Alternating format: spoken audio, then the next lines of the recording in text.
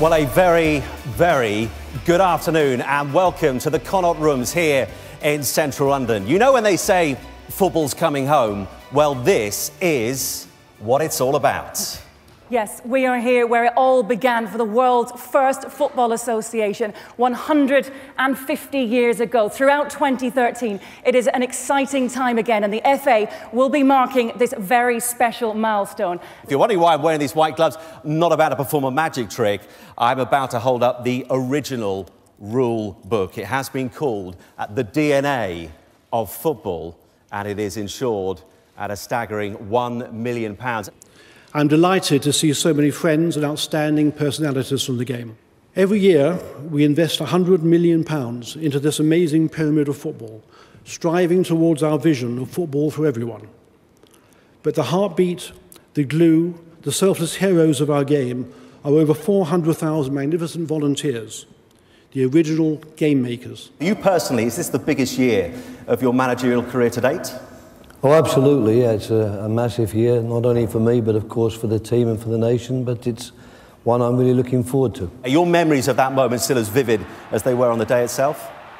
Yeah, they certainly are. It's only when you get to the later stages of your career, like I am now, that you start reminiscing a bit and thinking of the day and the event. And it's something, when you're playing, you never look back, you're always thinking of the next game and what you can do in the next game, what your team can do, and it's only, as I say, once you get a little bit older that you realise, how good a time it was at that point. I mean, 150 years, if you just take stock of that and just think how many people have moved through the game and how the game has developed, and it's developed into what we have today, and for a disabled footballer today, as for all of the 24 squads that the FA supports, it's a fantastic position to be in.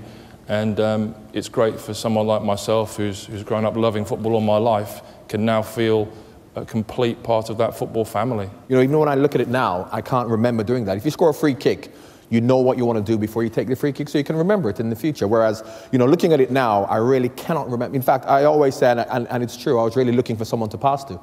Because after... Look, seriously, I couldn't see you, you were in the bar. He went on the dribble. He went past the first one. I thought he could have passed to me, but he just kept going. And I wasn't in the bar. And no, it's just fantastic. He just kept going, and obviously when he got to the keeper, just say, go on, finish it off. It was a fantastic goal. And could it be Manchester United playing at Wembley at home? UEFA has shown just how much English football is valued by bringing the European competition back to Wembley. That is, of course, twice in 3 years now.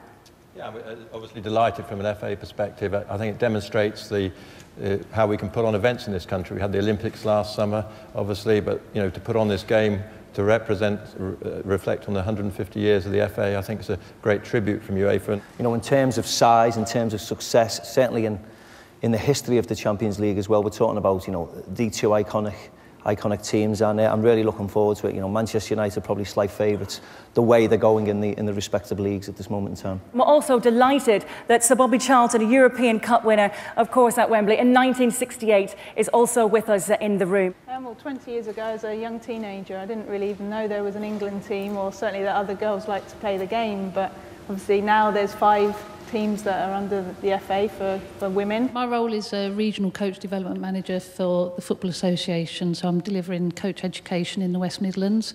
In your career as a whole, what stands out most about that year and that tournament? I think that was my most favourite time playing for England. The atmosphere, not only in the dressing room, but particularly in the at Wembley Stadium, was absolutely incredible. Playing for your country is an amazing thing for me. It was the pinnacle of my career.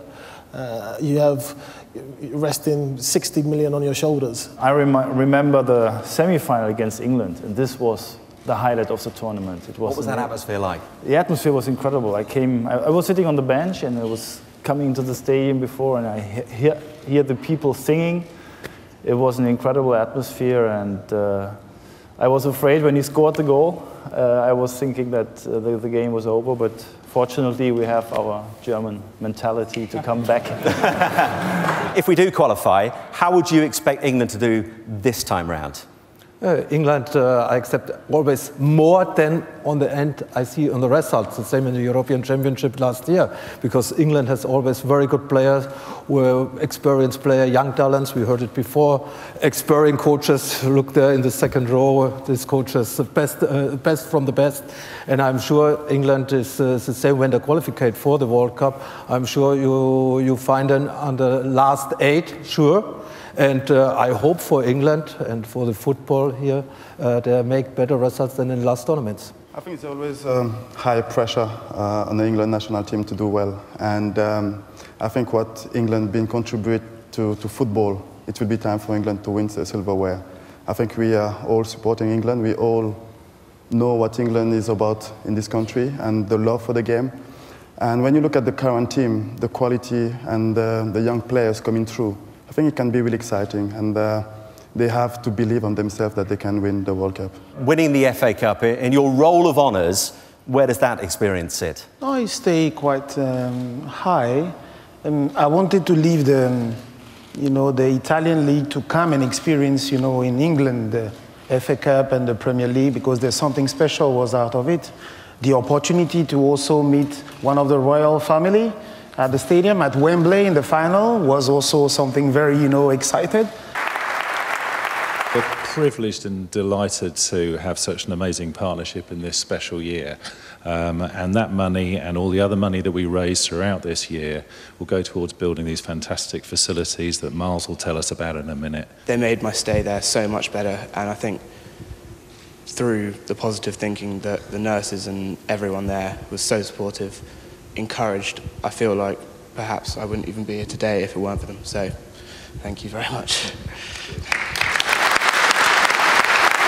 It's absolutely amazing, and you've seen the amazing work already with Miles, and it's an honour to be here today and to be a part of this, and I'm of course looking forward to being a part of the FA this year and linking music and football together, and of course helping Miles and different patients out as well in the Teenage Trust. So it's going to be an amazing year, so I'm very much looking forward to it. It's going to be great. We had a youth development review after the World Cup in 2010. We now go 5v5, 7v7. We're going into 9v9, 11v11 to try and make that transition, develop the skill base that hopefully we were talking about in the next 5 or 10 years. We can increase that depth of talent in the starting 11s of the Premiership, 30-odd% at the moment, 40-odd%, 50-odd. So the people like Roy have got a better depth of young talent to choose from, and although we have got youngsters coming through, it's still in different positions that we'd like to increase it, and that's going to be about the quality of coaches for men and boys, really. For all the referees that take the whistle, they do it for the love of the game. We're in a privileged position taking charge of football matters. I've got one of the best seats in the house in big games in the FA Cup, in the Barclays Premier League. It's a wonderful place to be, and I guess it's rewarding as well, and I think I speak for all 27,000 referees up and down the country. They do it for the same reasons, for the love of the game, to give time in a really worthy way, and to get that sense of satisfaction when a game goes well. So the moment I walked on the pitch, I couldn't control my eyes, and then just, the emotion took the better of me. I can't not think enough that he was doing a great job when it happened, and he felt that it was the right thing to do, is to call off the game. And I think if you're going to have a cardiac arrest, it's best to have in the football pitch, because you could probably have the best medical attention. You need the best people who's there available to help you.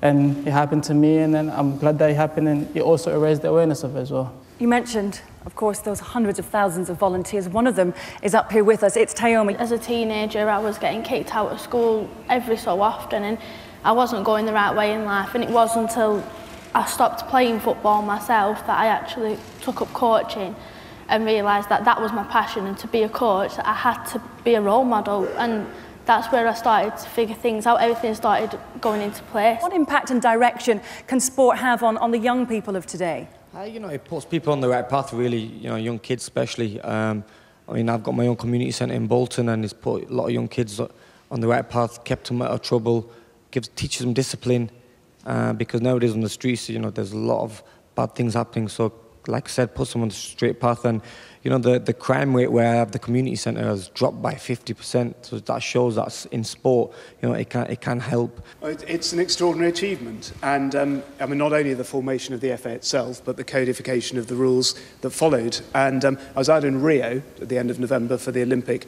handover. And it was very noticeable how many people actually started, not only by saying well done for the Olympics and Paralympics, but then saying, and of course you were the country that gave us football.